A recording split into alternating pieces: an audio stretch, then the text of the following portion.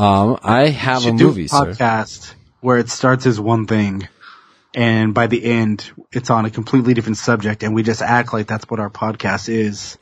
And then on the next one, we start like, oh, this is welcome back to Fire Talk, and then by the end, it's something completely different with a new name, and we never acknowledge that it just keeps changing. Just always changing the name. It's always a different podcast by the end. Did you see my tweet about my new podcast idea? I think I tagged you in on Facebook. The misdemeanor. Misdemeanor, yeah. Deep dive into unsolved misdemeanors.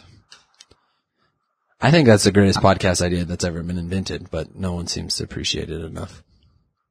The greatest one since What the Dub? What the Dub. Taylor and Alan talking about movies. They may be best friends, but they always disagree. Taylor and Alan, I seen that. The reactions of the actors in some scenes are spontaneous. For example, when the children first enter into the room and see the garden, their reactions are so real. It was really their first view of it, of that particular Willy Wonka set. and the Chocolate Factory. Yes. Yeah. That's impressive.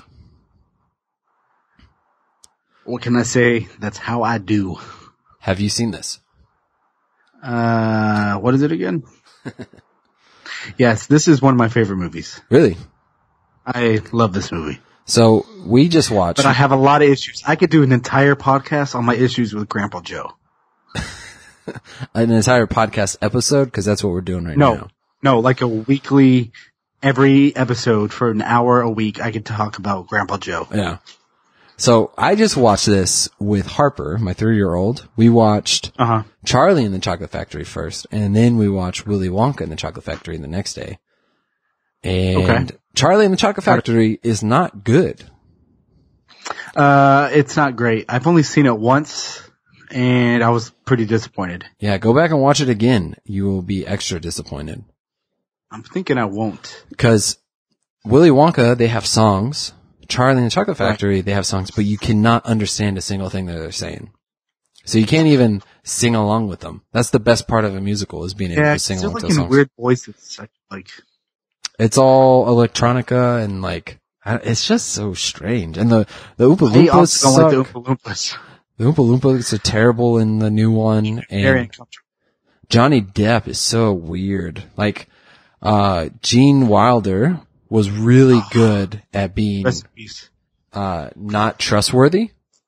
That was his whole character, right? You never knew, is he being honest? Is he lying to you? Is he being sarcastic? That was his whole character.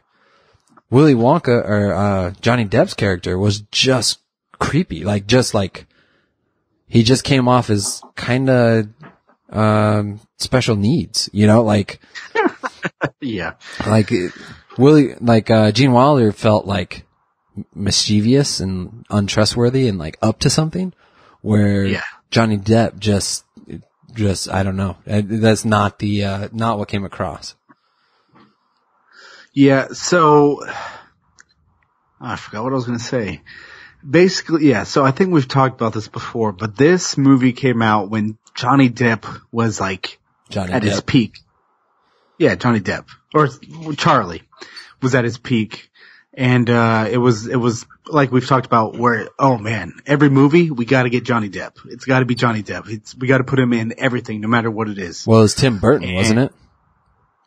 Yeah, that's true. Tim Burton puts Johnny Depp in everything he does now. I did. Yeah, I think it's only Johnny Depp and Helena Bonham Carter. Yeah. Is she in this movie? No. Oh yeah, she is. She's Charlie's mom. Helena Bonham Carter is? Yeah. Are you sure? Positive. I just watched it. It's her most normal role. She's almost unrecognizable. She's definitely unrecognizable. Hang on, I gotta look this up. I'm 90% sure. I don't think you're right, sir. Yeah, she's Mrs. Bucket. Yeah, that's weird. But anyways, let's talk about the good one.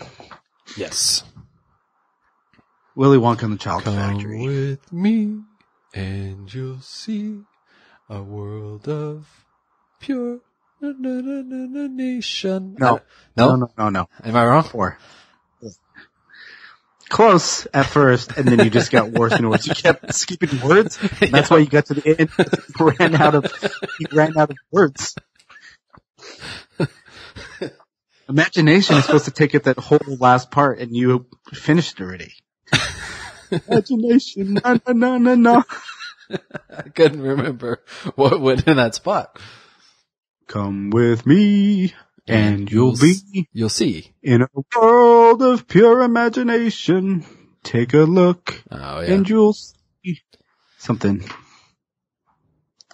I love every single song in this movie. Yes, the original has got good songs.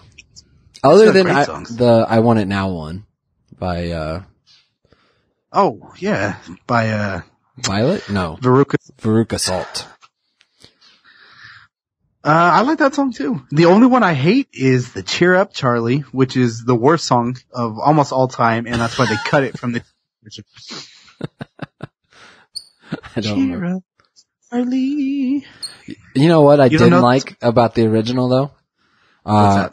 In the beginning, when they first buy Charlie a chocolate bar, he's like, everyone's like, just know that you might not get it, but at least you still get chocolate. Like, hey, we scraped together all our money to give you this opportunity to try to get this golden ticket, but like, it's probably not going to happen. And he like opens it and he's like, oh, I got it. And everyone's like, what? And he's like, you really thought I got it? Like a little jerk. And I was like, come on, Charlie. Like your family is so poor. Had fooled, didn't I? Your family is so poor and they did so much to try to give you this little gift and you gotta be a jerk. I just want to punch him right in the face. So I have a few issues with Charlie. I have a few more issues with the Candyman in the beginning, and then I have a lot of issues with Grandpa Joe. But the Candyman, kind of jerk, right? He's literally giving away candy. Just a handful of kids giving away so much candy, dumping it over their heads. It's spilling everywhere. Charlie comes in and he's like, the poorest kid. No, nothing for Charlie. Why couldn't he get in on all that free candy? Well, I think they had already paid for all of the other candy.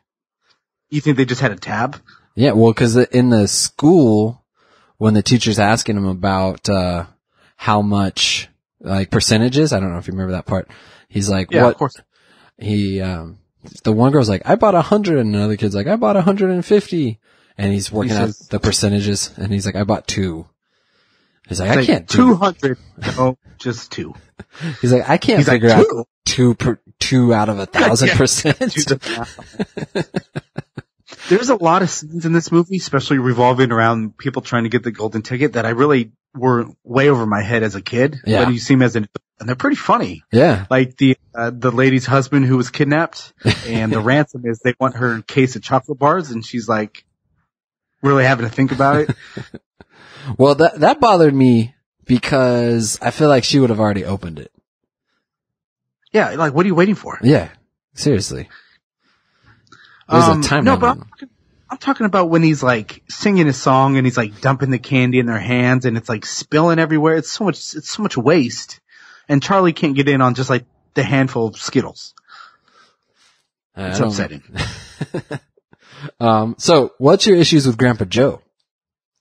Oh, jeez. Grandpa Joe. Okay. So this guy's what? 100 years old. 1,000,000, I think. He's sitting in bed. He's having his mom or his mother-in-law, I can't remember whose mom is who at this point, take care of him and his wife and then the other parents. I thought it was their kids. It's Grandpa Joe's kids. Yeah, no, that's what it's. Well, you said the parents of Charlie's mom and the parents of Charlie's dad. That's what I meant. Yeah. And he's bedridden. He can't get up. He can't get a job. He has no income. He has almost no value whatsoever. Yeah. And then all of a sudden, there comes this golden ticket. And what's he do? He's jumping out of bed. He's springing all over the place as if this is the first time. Well, he said this is the first time in 20 years he's gotten out of bed. Oh, so I'm sorry. It takes like this golden opportunity for me to get off my butt and like try. So for the last 20 years, when I was 20 years younger, I could have been doing something. Maybe we wouldn't live in this shack.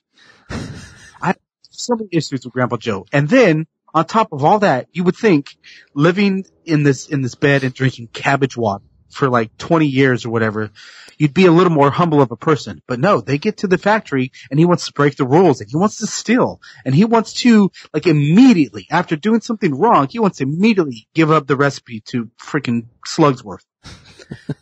Like, without a second thought, because you broke the rules, which you agreed to not do.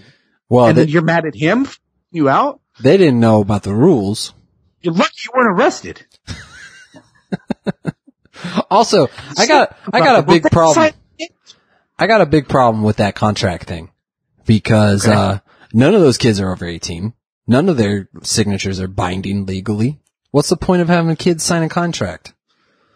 Well, I think that's why the adults were there. But the adults have to sign it, not the kids. The kids are the ones that sign the contract. I guess that's true. Maybe something to do with being in the presence of their adult. Still, I don't know what that wouldn't work. I don't know. Where did this take place? England, right? Oh, maybe they got different laws. Yep. I don't know. Also, do you think where these tickets went were planned out by Willy Wonka, or is it completely random? My theory is the guy who pretends to be Slugsworth has all 5 chocolate bars. And he plants them? He plants them, and that's how he is at every place. Because as soon as they find it, he's standing there. He's always there. Yeah. He's there. Yeah, so he knows it's to be discovered. Yeah, so I think he has them, and he's planting them, and that's why he knows who has it and when they have it. That makes sense, because I was going to say, one is found in Germany. That's the first one. Mm-hmm. And Augustus Gloop. 3 of them are found in America. Are they all American? I believe that Mike TV is definitely American. Veruca. No, Mike TV and Violet Beauregard are from America. Yeah. I don't know about Veruca Salt. She might not be. Yeah, I don't think she is.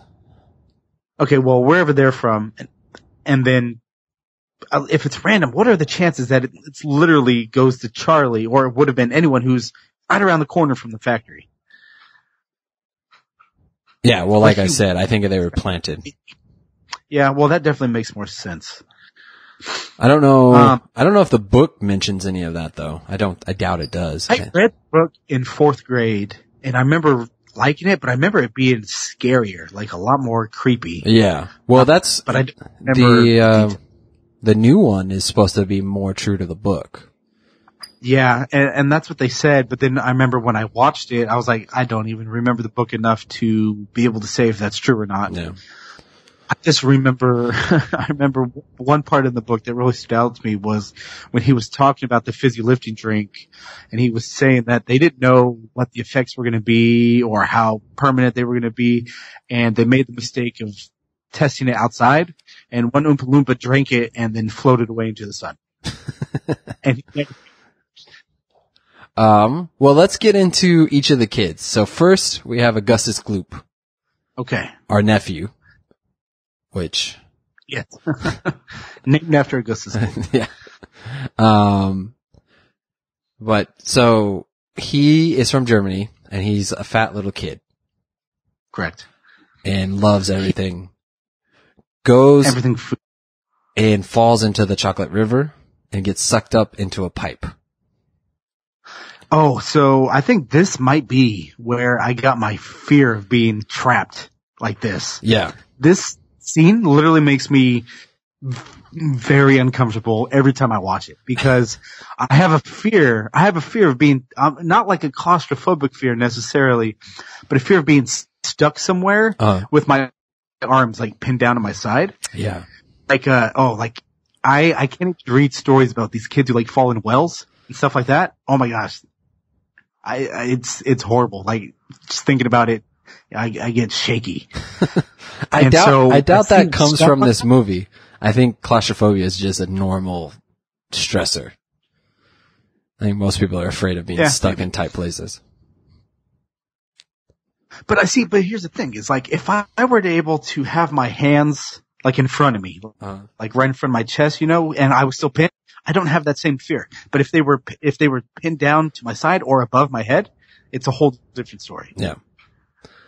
Yeah, well, he would have definitely died, right? There's no way Augustus Gloop could have survived this. Well, he would have gotten sucked into the sucking pipe, but gotten stuck before he got into it at the bottom underneath the chocolate. He would have just, yeah. Which, what a way to go though.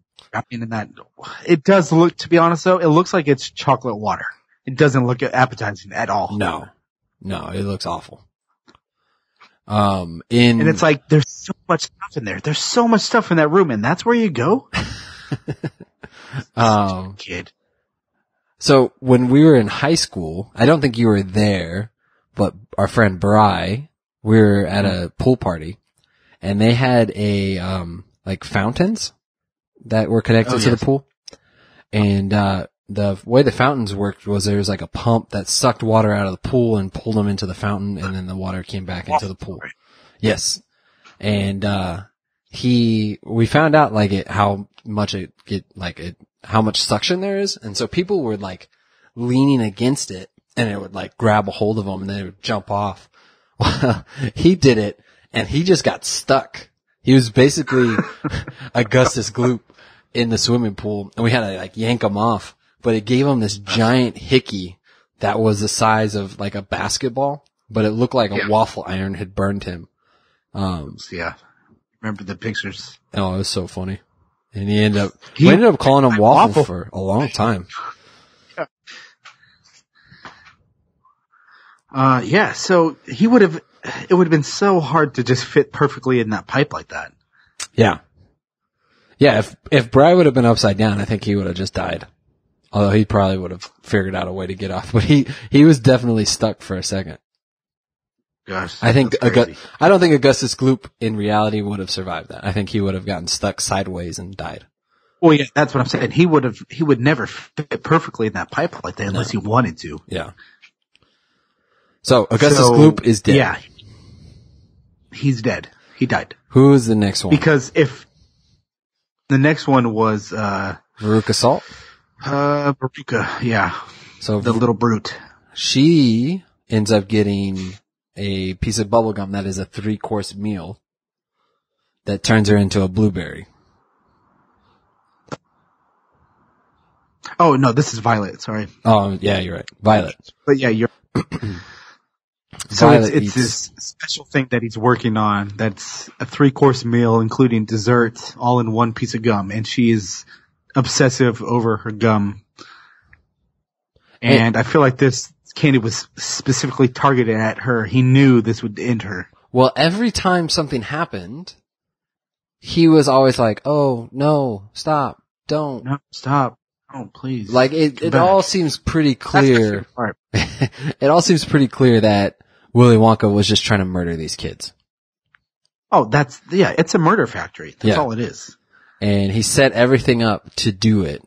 And I think Violet has the best chance of surviving. Being turned into a blueberry, getting filled with juice. She probably... absolutely. You say absolutely not? No, she dead. She was probably dead before they stopped rolling her. She probably internally drowned. I don't know. I feel like out of the four... moving all of your body parts around. If anything, it just stretched out her skin. She survived that, if she survived that, and then they juiced her, like he said, she would just be like a bag of skin. You're right. She would be a bag of skin. That would be the worst part. But I think she could survive. I think Violet is still alive. Okay, she survives, but she's paralyzed forever. She definitely moves around like she's covered in a net all the time with all the skin hanging on her. Constantly like trapped under a heavy net. Yeah. Next is... Do you think she chewed that? What's that? Do you think she ever chewed gum again? Probably not. I doubt she chewed anything again. How do you feel about chewing gum that tastes like roast beef? Not very good. That never, even as a kid, that never seemed appetizing. Like having gum that tastes like a meal? Yeah. No, thank you. Actually, I gotta tell a quick story. So, in the beginning of this one, or towards the beginning of when they get to the factory, and they're talking about the lickable wallpaper, right? The snozberries taste like snozberries. The snozberry, exactly. So I don't know if you remember this, but you were there around when we went to Disneyland. It wasn't the time for our graduation, but the time we went with my Uncle Ron. Do you remember that? I remember this story vaguely. You know what I'm talking about? Yeah, go ahead and tell it.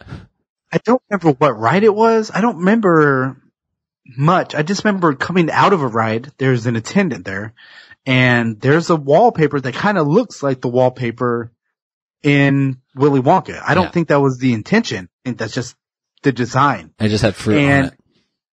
And he was telling us that it's like that, and if you lick it, it tastes like the fruit. And I'm pretty sure me and Dante both walked up and licked it, and it was just wallpaper. Well, Dante tried to act like it did taste like it. Yeah, that's right. He tried to play it off. And I felt that guy was just like, I wonder how many people has he gotten to do that? Probably lick in the same spots too. Oh man, you guys are dumb. Yeah, not smart kids. Dante always fell for stuff like that, but he was always like so embarrassed. Like he took himself too seriously. Yeah. He could never like admit he did something dumb. Yeah, he was like, no, yeah, it tastes like it, really. I'm like, okay, that doesn't exist. That's not a thing. It's a not. So, yeah, just stop. Because I also licked it. I'm telling you, it tastes like wallpaper. Oh, man. So anyways, back to the story. Back to the movie. She was a bad egg. Veruca Salt?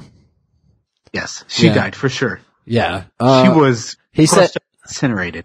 The incinerator only ran every other day, according to Wonka. You didn't know which day, so it could have been that day, maybe not. But so my theory is that she is dead, but she's got 50-50 shot of the incinerator killing her, but 100% shot of being crushed to death by her father jumping down on top of her. Yeah, if she's not already dead from hitting the ground, because if you listen, she's falling for a while. Yeah. Because you can hear her voice slowly fade away. So she's got a good 200 to 300 foot drop in front of her. Now, if she's not burned up, she's crushed. And then, like you said, if that doesn't kill her, her big father coming down after her is going to end her. Yeah. And him, most likely. Yeah, probably. They are both completely dead. Yeah. And then Mike TV. Mike TV gets shrunken. He was my favorite to watch with the interactions with Wonka, because I feel like Wonka hated him the most. Yeah. He hated his voice whenever he would talk, and it was great watching his interactions. They tried doing that in the new one too, where Wonka and Mike TV like argued the whole time, but it just was not funny. He was always like, "You're mumbling. Stop mumbling every time," because Mike TV was way too smart in the new one. Like, it wasn't even, like, believable. He was like the science nerd who knew everything and could figure everything out and just questioned everything. Yeah. And in the old one, it's like, he is like what I feel like people who aren't from America, how they saw American kids in that age. Yeah.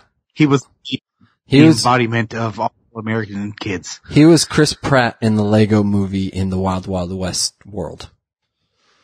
Yeah, exactly. Bullet, bullet, gun, gun. Bang, bang. But yeah, so he gets shrunken and he's still alive at this point. I think he could survive, but definitely going to the taffy stretching room is going to kill him. Yeah. Isn't there a reversal? Can't we send him back? Like, you're gonna stretch him out? That's what they did to people in the medieval days to torture them. Except for he's just a tiny person. Well, Wonka even said it's a television, not a telephone. So it's only one way.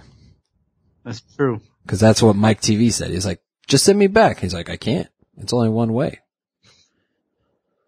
But yeah, so clearly all 4 of these things were designed to kill these kids. Right, and do you think at the end Wonka was so upset because he had designed the fizzy lifting room to kill Charlie and Grandpa George or Grandpa Joe, and they survived it and they figured out a way out? But why was that their... Have another form? I never, even as a kid, I never understood why they wanted to drink the fizzy lifting drink. Because it was against the rules and they wanted to be crazy. But they didn't do that with anything else. Grandpa Joe is irresponsible and by no means should be allowed to supervise a child. But like, I just feel like there would have been, they never established that would be a temptation to them. Cause like, obviously Mike TV loved TV, so he wanted to be transmitted by TV. Why was that their punishment? Yeah. Like there should have been. It should have been like Grandpa Joe should have been an alcoholic.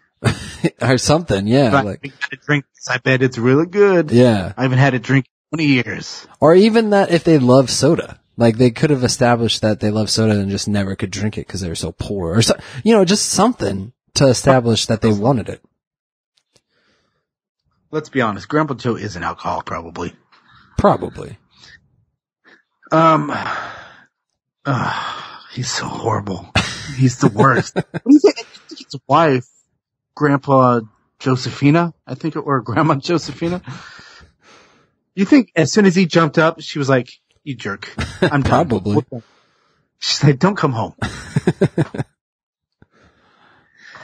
Like this whole time, you could have been taking care of me. We could have had our own life. And instead, I had to sit here and smell your cabbage farts. Well, so they get to the end. Everyone's dead except for Charlie and Grandpa Joe. And Wonka is very upset and he's like, all right, I hope you guys had a great time. See ya. And Grandpa Joe's like, I'm going to get to the bottom of this. This isn't right. And goes in and starts yelling at Willy Wonka. You're a crook! You're a crook and a liar! You're a phony. That's what you are. And at this point, so I'm watching this with Harper, my 3-year-old. And she gets so stressed. Like she is like basically biting her fingernails. She's so nervous because Wonka starts yelling at Grandpa Joe and they're both turning all red. And then Charlie goes, "You stole the fizzy lifting drink, which was strictly against the rules. And so you get nothing. Good day, sir." I feel like you're going to yell at. I said good day. Yeah. And so when Charlie goes and gives the everlasting gobstopper back to Wonka, and Wonka's like, oh, you win. My daughter was so happy. She like started dancing and like. Uncontrollably. But yeah, how do you feel that Wonka's idea, his whole premise is that he's like, I'm getting old. I don't want to do this forever, and nor should I. So I want to give it away, right. But I should give it to a kid because a kid is not going to, if I give it to an adult, they're going to want to do it their own way. But if I give it to a kid, they're going to do it my way. And I was like, ooh, maybe spend very irresponsible 2 more minutes on that line and just say, oh, and a kid would use their imagination or something. You know what I mean? Like his whole thing was like, yeah, right. I want it done exactly how I'm doing it now. And it's like, oh, that's kind of controlling and manipulative. Maybe it should have been, we want to have a childlike spirit behind the candy or something. You know what I mean? I just thought of a new theory. Oh. So how do you think Slugworth feels, or the guy who is Slugworth, when he finds out that this guy that he's been working for who knows how long, he's like his right-hand man. He says, hey, Slugsworth, it's time for me to retire. I'm done. And I'm ready for my replacement. And you're going to be the one to help me. I want you to go find a kid to come be your new boss. And then so he's like, look, here's 5 tickets. I want you to find 5 kids that you think are smart and imaginative and would be great. And he just went and found the 5 worst kids he could find. He's like, that'll teach you. Well, that guy, Slugsworth, wasn't actually Slugsworth. No, I know. I'm saying the guy who pretended to be Slugsworth. He worked with Wonka. Yeah. So why doesn't he get a shot at running the factory? Well, because if anything, that's the guy who would run it like Wonka would want it to be ran. I don't. Do you think if Charlie had not given back the gobstopper and they had left, he would have just done the whole thing over again? I think he would have figured out new kids? a new plan. Yeah, I don't know if he would have done it the same way, but I think he would have been like creepily inviting kids to his chocolate factory. Kids keep coming in and not leaving. Yes. Oh, Wonka and your flawed plans. Yeah, it's, I feel like that's too much to give to a kid especially a really poor kid. I don't think it ended well. I think they went bankrupt in probably 2 years. Yeah, probably. Well, especially because the everlasting gobstopper was supposed to be a big thing. And, yeah. You buy that once. Like, how much are you going to charge for an everlasting gobstopper? Yeah, that's true. Yeah, exactly. What kind of marketing is that? This is the only time you'll ever buy this. It better be $500. Also, do you think, when they were done with the factory and they went home, like, Grandpa Joe wasn't allowed to just sit in bed anymore? Like, no, you've already shown what you do. You're working. Yeah, if he didn't get the chocolate factory, Grandpa Joe would be working in the salt mine. Oh yeah, no, I would have put him out on the street. Well, like, you know what? You can work. I'm sitting at home. You're gonna make my cabbage water from now on. So if, Willy Wonka and the Chocolate Factory comes on, are you gonna watch it? What are you doing? I will watch it every time. Yeah. Mainly for Gene Wilder. He makes the movie. He is the best part of this movie. But I love the movie in general. I will watch it at all times. I like the songs. I don't really need to watch the movie anymore though. Yeah, but that's because you've seen it recently. That's true. But I also didn't really care to... What's that? The songs are fantastic. All right. Well, do you have a movie you want to see? I do. In a second. So I want to see the movie Whiplash. Have you seen this? The one about drumming? Yeah, I think with J.K. Simmons. Yes. Yeah, that one. I have not seen it. Have you seen it? I have not. Hey, I've heard amazing things about it, and I've never seen it, and I want to see it. Yeah, it's supposed to be good. I haven't seen it either. Do you have any other updates? Movies that you've said you wanted to see that you have now seen? Well, we forgot on the last episode. I was wanting to do this every episode, but current events. Oh, current events. That's right. Yeah. Let me see. What week is it now? This is going to be New Year's Day or New Year's Eve. Sorry. This is New Year's Eve. Everyone is gathered around the radio. Well, so what are the current events going on for New Year's Eve? Well, they're having Donald Trump do the New Year's Day or New Year's Eve party, drop the ball. So that's going to be fun. Is it all gold plated this year? It's orange. Oh, wow. That's fancy. It's got a blonde toupee. Just reflecting off of his skin? It's just his face. He's actually doing it with him. Do you think he will still be the president at this point? Do you think he'll make it the entire year? I think he finishes the year. Yeah. Do you think he makes it to the next year?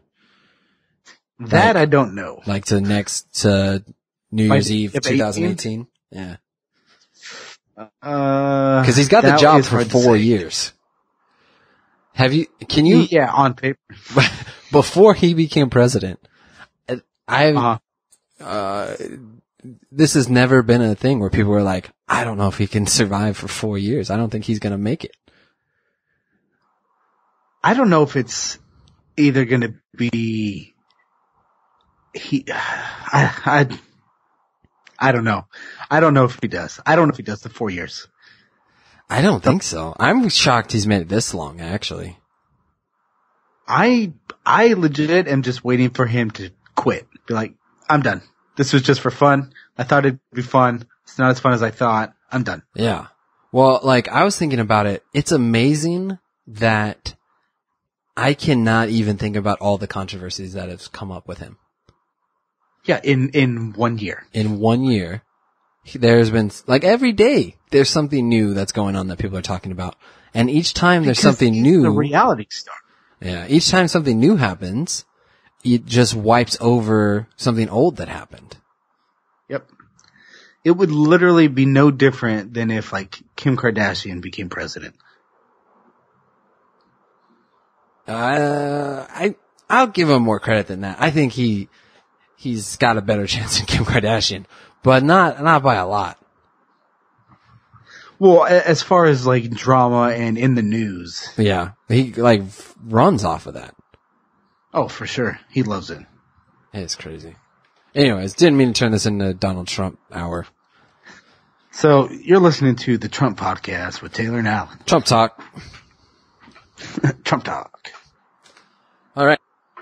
But you can get a hold of us on Twitter at ISayThatPod. You can get a hold of me directly at AlanRJR. And I am at Taylor Enochson. And if you like this podcast and you want to hear us 2 weeks early, 2 weeks in advance, you can go over to Patreon, and for $1, you can help support our show and help us decide who is the better person. And at the end of the month, whoever is in, I always want to say whoever's in the lead, whoever is behind, whoever is not in the lead, will have to whoever pay. Is the loser loses. Will pay the punishment, and have to pay a penalty. And that will Correct. be decided in the month of what it will be. So we currently don't know what the punishment is for December. November is, we got a couple options going. I imagine by now, Alan has already had his pepper. Yeah, he left it really open. Turns out it was just a green bell pepper. Just green bell peppers. It was just his lunch. Yep. Just a stuffed pepper. Stuffed with ground meat. It was actually pretty good. I enjoyed it. I might have one again. I wish I lost.